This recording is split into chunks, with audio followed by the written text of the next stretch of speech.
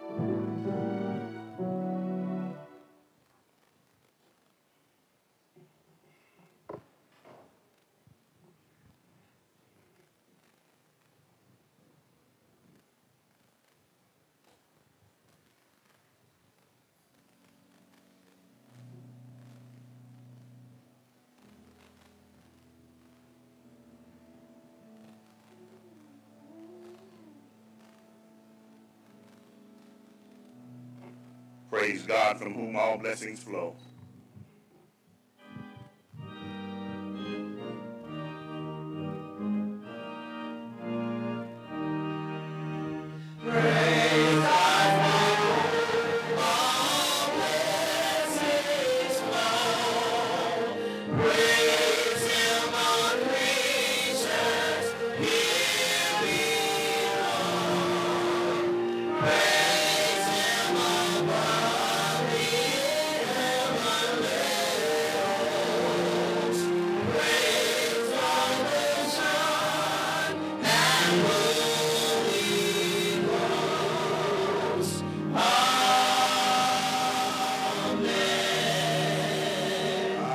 When they said to me, let us go into the house of the Lord, our feet shall stand within thy gates, O Jerusalem.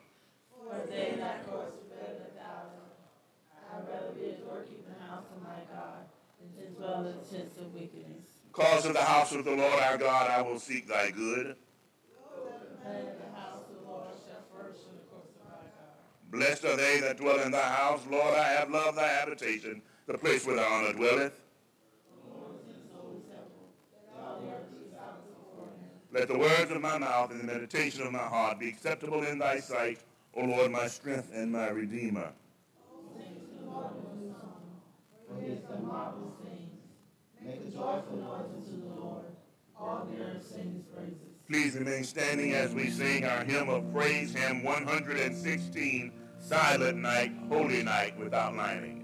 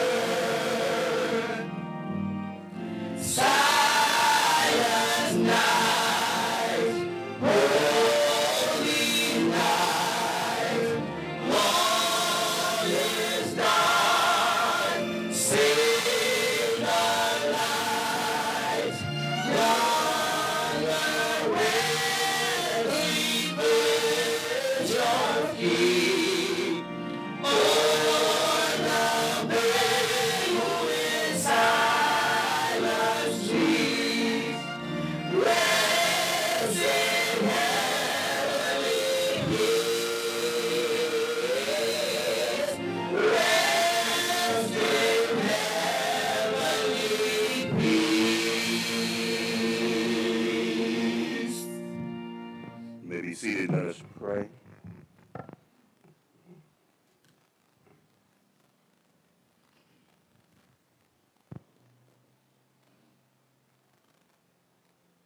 Most gracious, everlasting thou who art God and God all by yourself, that once more and again a few of your faithful servants have gathered in this place that we call our sanctuary, place that we call our shelter, from the storm, place that we call our hiding place. We come, God, because you've been good to us, and we come to your house just to say thank you. You didn't have to do it, but you did, but you kept us even in spite of ourselves. You watched over us all night long as we lay in the very image of death. But early this morning, you thought it not robbery to reach down and touch us with a finger of love. And when you caught us this morning, Lord, you woke us up clothed in our right mind. A reasonable portion of health and strength. The roofs were still over our heads. There was still food in the cupboard. As far as we know, everything was all right in the family. No phone calls saying trouble on this side or trouble on that side. God, we thank you for your amazing grace and for having mercy. Look on us this morning, oh God. Because we come not for form, not for fashion, but to give you all of the honor and glory because you're worthy to be praised. Forgive us our sins and our transgressions,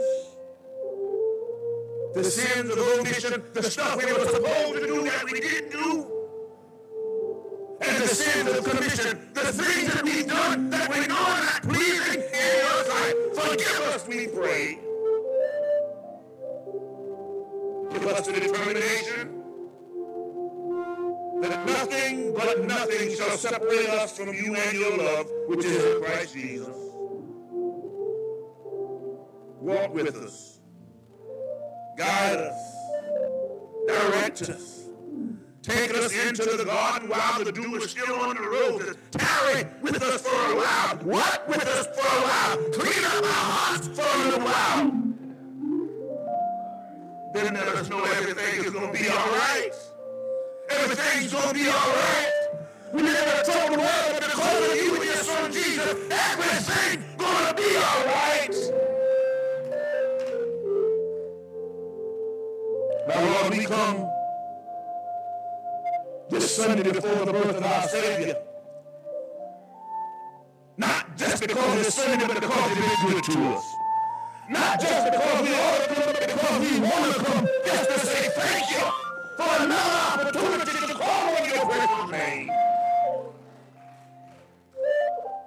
While we're here, transform us. While we're here, heal us. While we're here, empower us to run on and see what the end is going to be while we are here.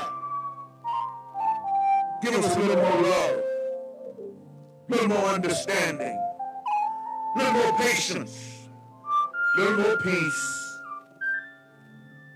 Use us to the honor and glory of your name. That when we leave this place, somebody will know that we've been in the presence of the Lord.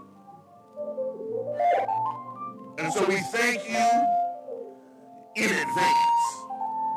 We thank you in advance for your blessings. We thank you in advance for keeping us covered under the blood of the Lamb. Go to the hospitals, the nursing homes, the individual homes, prisons and jailhouses everywhere. Remind them that you're still God all by yourself.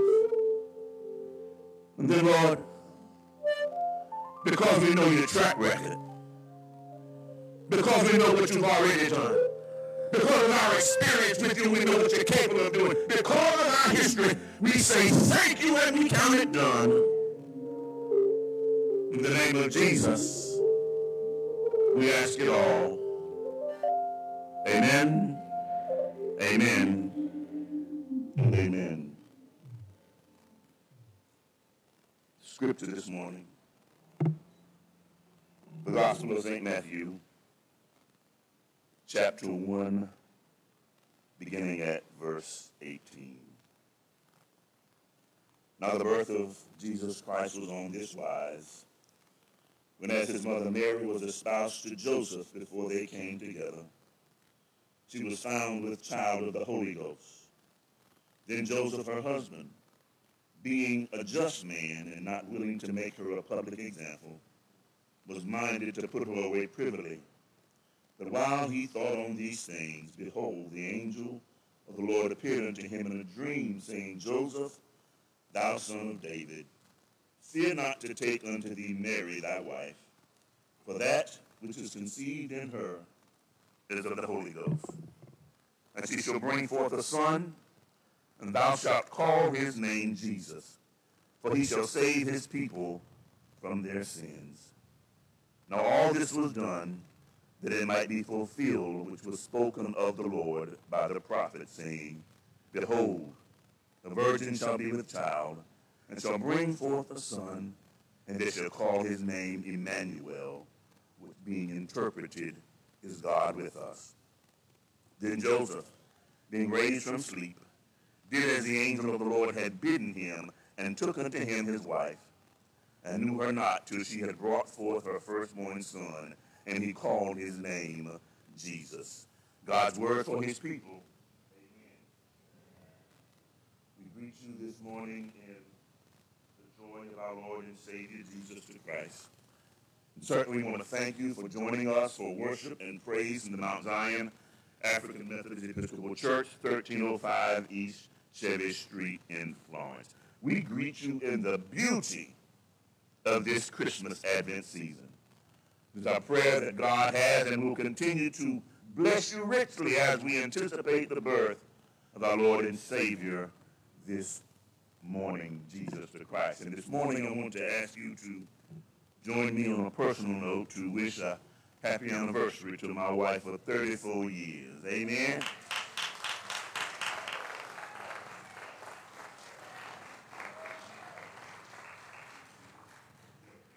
Please join us at 5 p.m. this afternoon for our candlelight service in support of our young people who we showcase during this Christmas season, our way of getting them back into the fold of worshiping and serving God through their gifts. They've been practicing. They're ready to give us a special treat through their talents. Please know that our protocols are still in place, and we believe that this church is one of the safest places that you can be. Please join us at 5 in the sanctuary if at all possible, but if not, we will be live streaming, but we would love to see you and let our young people see your support for them. Amen? We ask that you keep in your prayer the family of Sister Maud Keith and Jerry Jr. On the loss of Maud's brother, who was funeralized a couple of days ago over in Africa. Just because the funeral is over doesn't mean the pain goes away. So continue to pray for them and keep them in your prayers. Also, we need to continue to pray for one another, those who are in hospitals. And I won't call their names because everybody hadn't given me permission to tell you they're in the hospital. And so, but continue to pray for the family. We have those who are sick and shut in, and of course, need our prayers and support. Amen. This moment, I want to ask Mr. Henry Bryant to come down front and center, if he would. I have a presentation for him.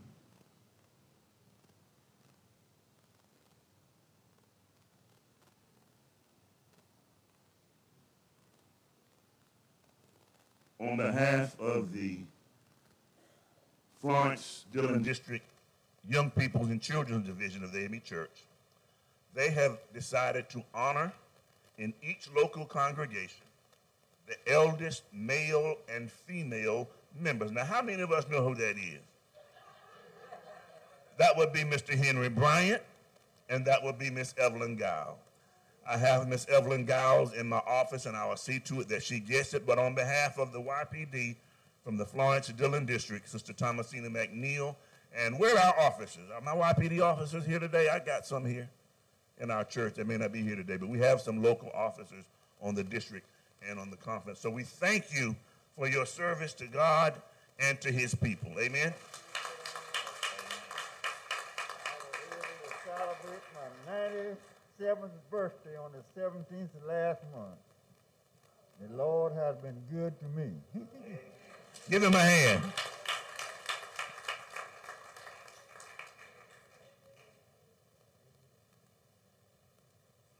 Trying to get to 57, 67.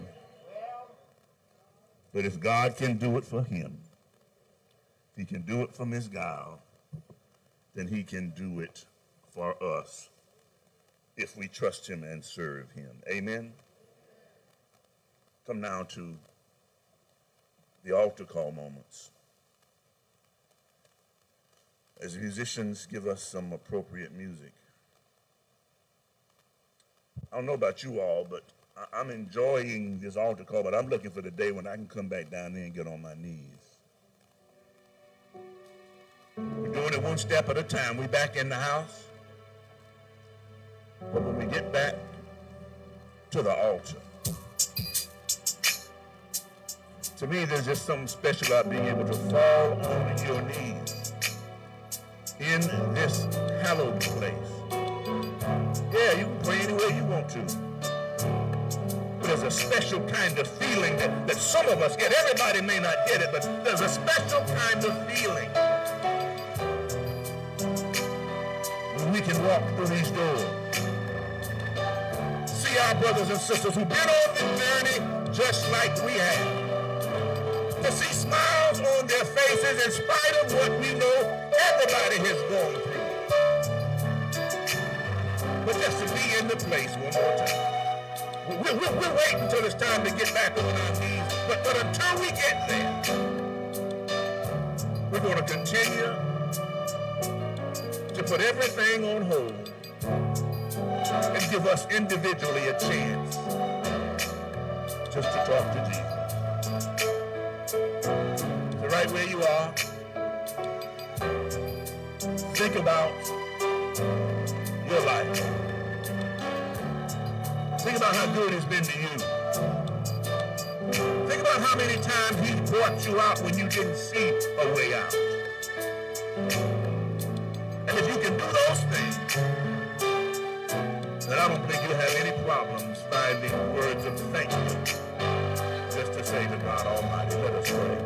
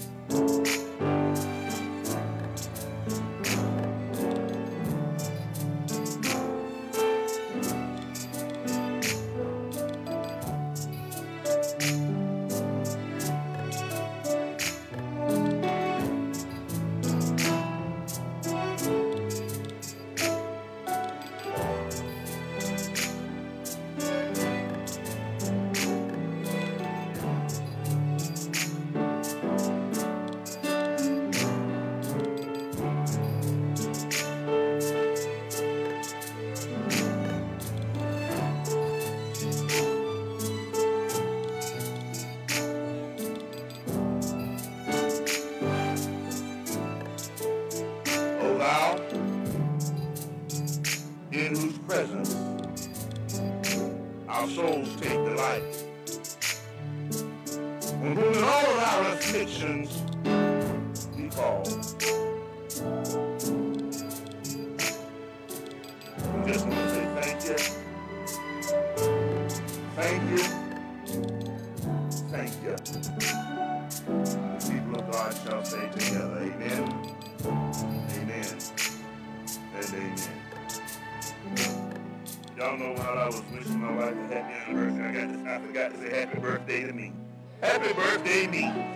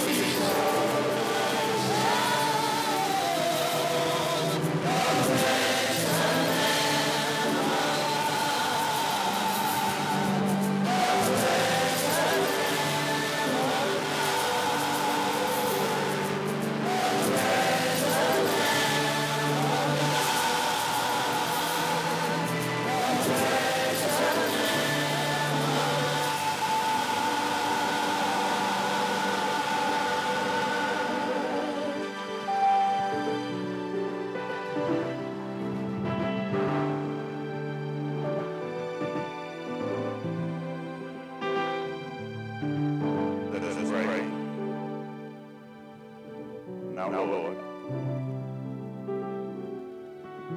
Now, Lord. Right now, Lord. Let the words of my mouth, meditation of my heart, be acceptable in thy sight, O Lord, my strength and my redeemer. Amen.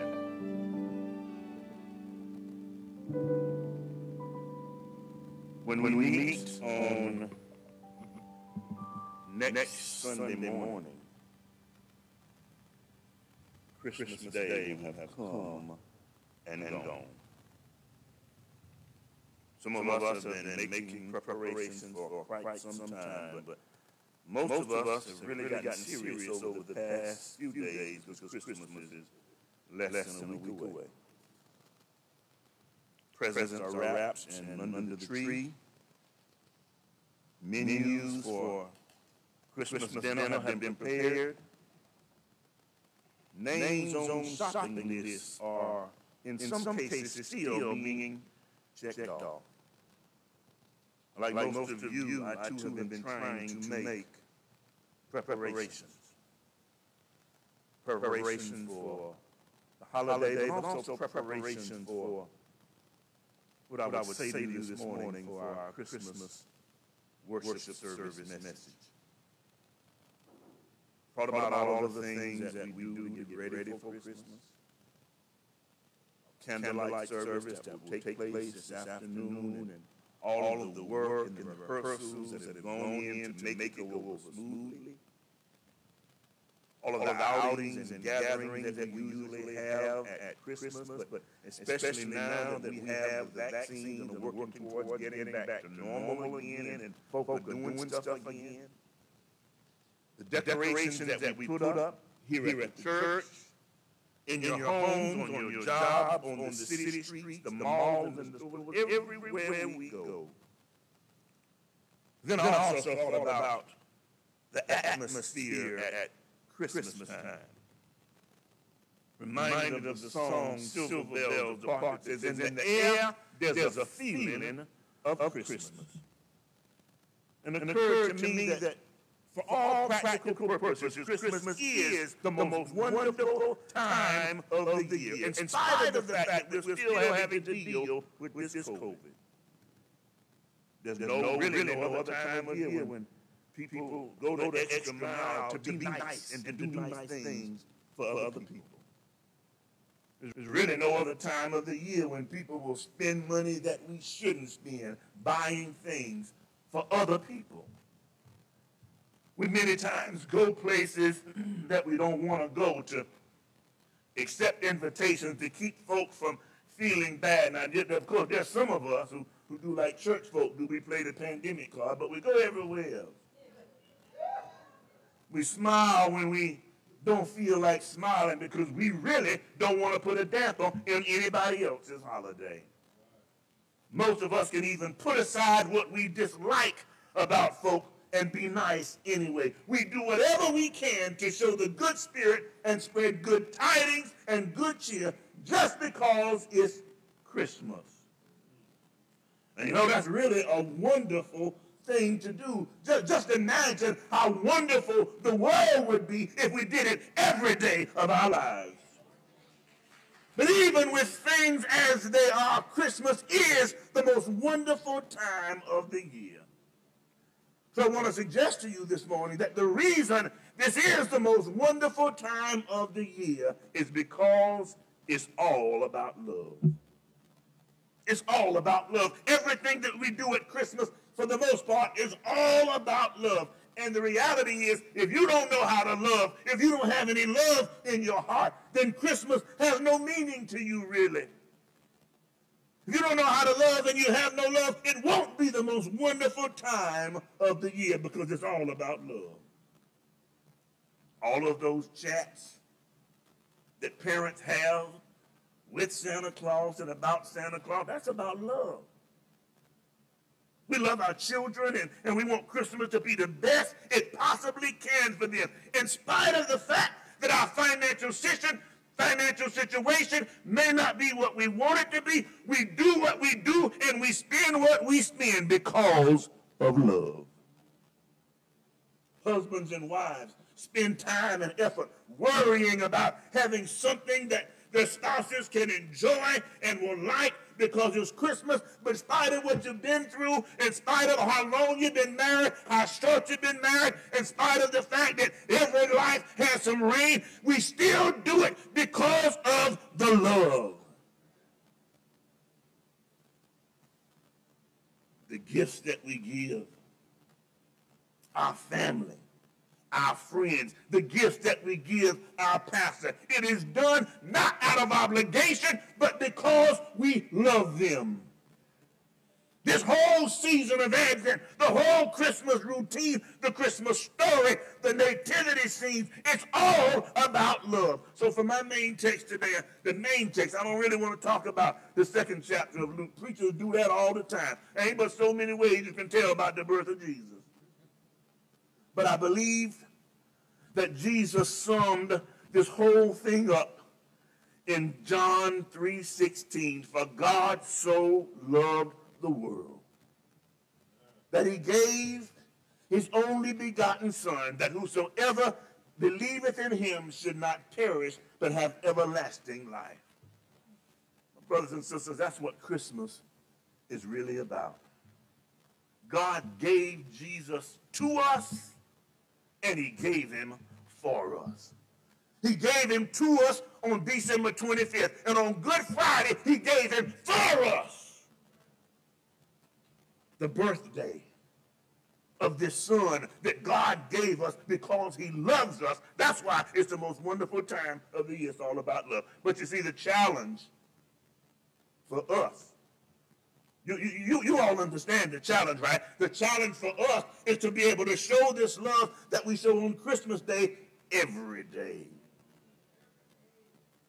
God wants to know every day that we appreciate his love for us and his gift of Jesus, not just on Christmas Day, but God also wants us to show that love not just to him, but to each other.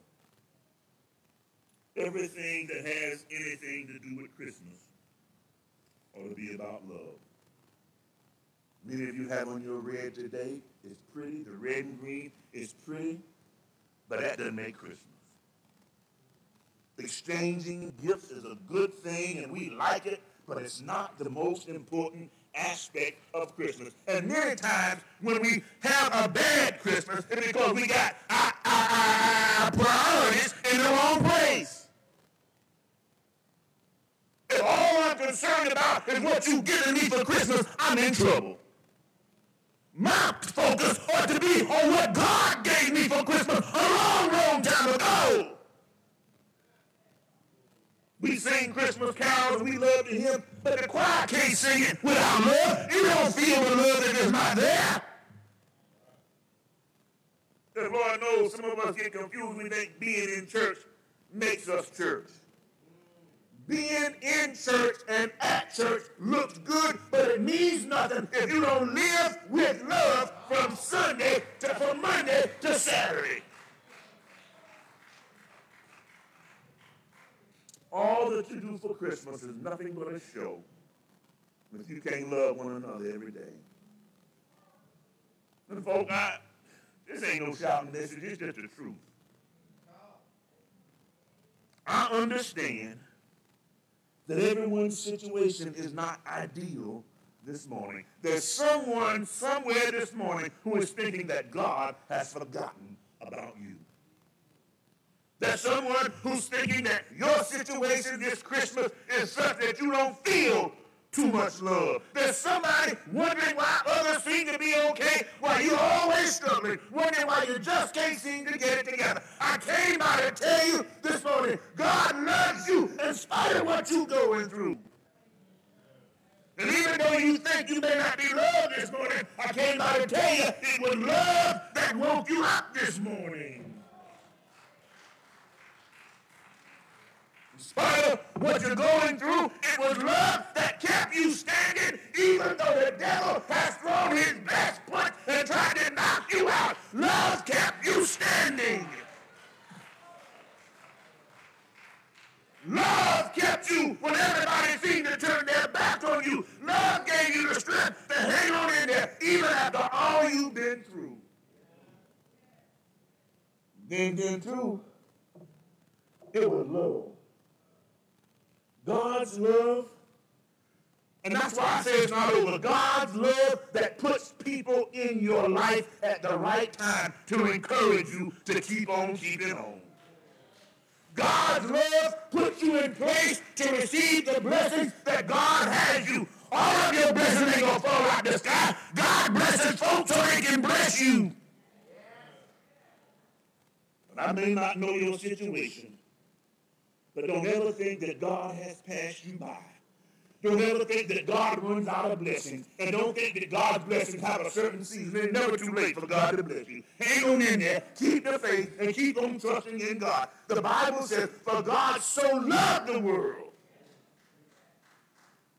that he gave his only begotten Son, that whosoever believeth in him should not perish, but have everlasting life. It's all about love. Christmas is about the love that God has for us and the love that we ought to have one for another. We're getting ready for Christmas, going out to the mall. I probably got to go back too. But the reality is we can spend all of the money we want to giving and receiving gifts. But understand that we can never match what God gave us through love through the birth of his Son, Jesus Christ. Now, don't get me wrong. I believe that we can go a long way in trying to show our gratitude, but we got to show it by loving each other. Just because you buy me something doesn't mean you love me if you treat me like a redhead slave next week.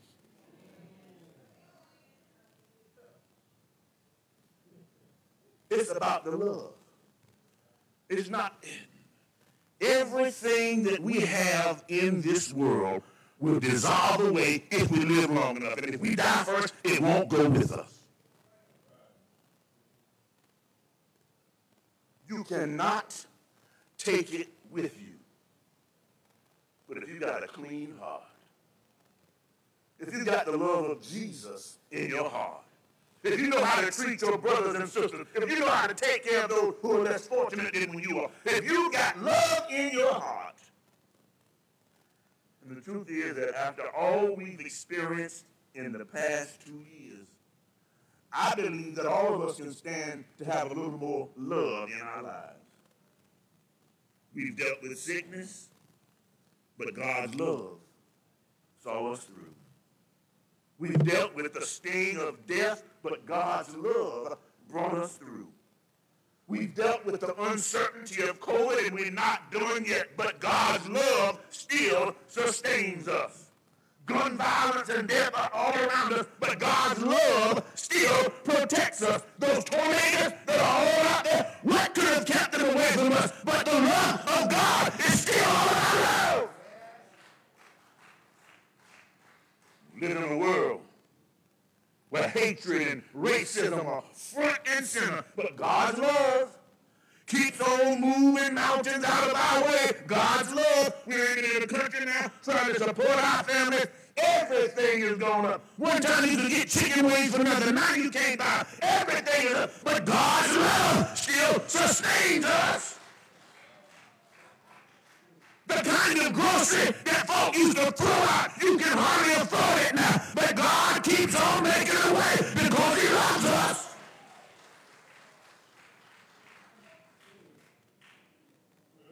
So now, before I take my seat, and the angel said unto them, fear not, for behold, I bring you good tidings of great joy, which shall be to all people. For unto you is born this day in the city of David a Savior, which is Christ the Lord. Jesus is love.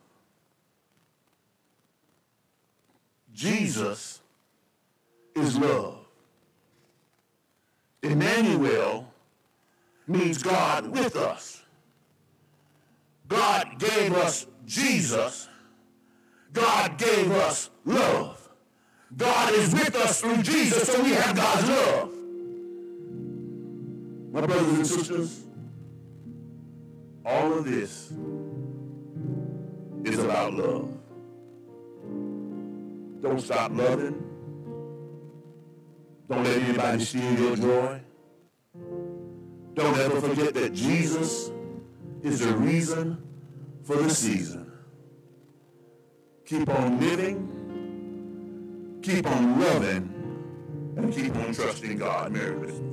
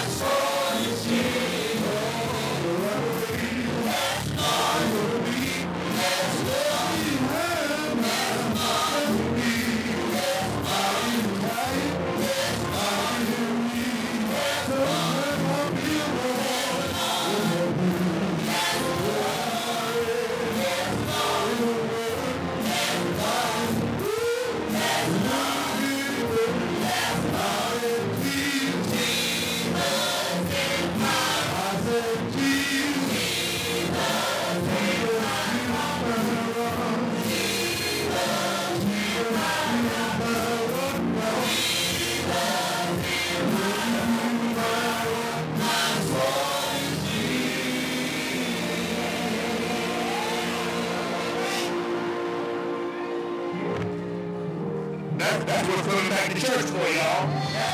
Oh, yes. While you remain standing, we're going to open the doors of the church. And I'm going to do Quiet Tyrone, Just As I Am. Without one plea. We haven't done that in a while. We haven't been together to do that in a while. But Just As I Am. Without one plea. This morning, or if you're hearing us, seems like you're having a problem loving folk like you are. Come to Jesus. If you're having problems and you feel like nobody loves you, come to Jesus. And you can come. See, the problem that sometimes we have, and we confuse our young people sometimes, making them think they got to be perfect before they come to Jesus. And the reality is, if we had to be perfect, none of us would have come because none of us are perfect. And that's why this hymn, Just As I Am. I've heard folks say, no, I got to clean up, and you can't clean up yourself. God has to do it. You can't get right by yourself. God has to do that. But you can make the first step. And you can come to Jesus just as you are. Simply say, Father, I stretch my hands to thee. No other hope. No other help. No other help. No other help and no other hope. Do I know?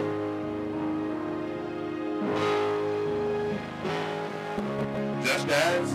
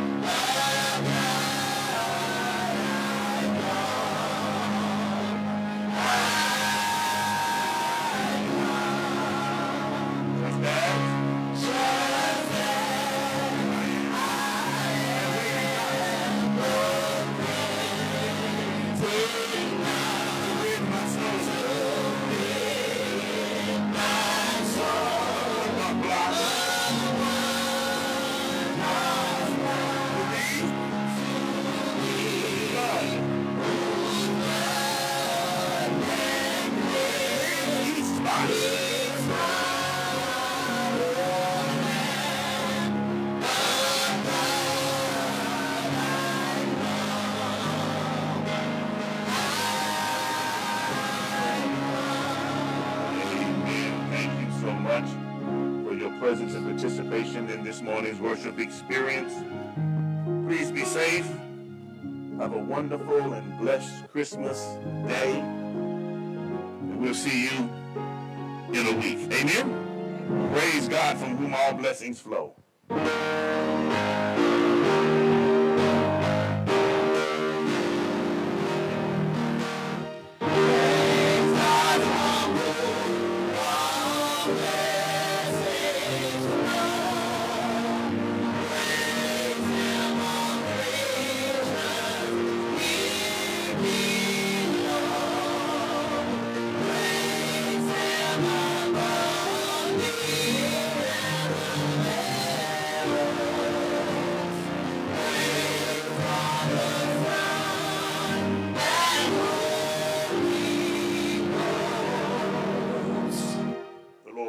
You and keep you.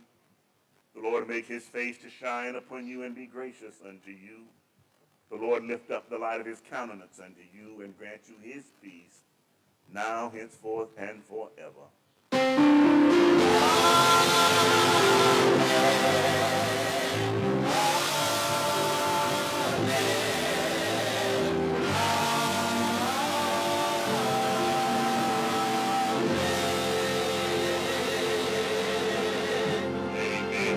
Seated until the ushers will escort you.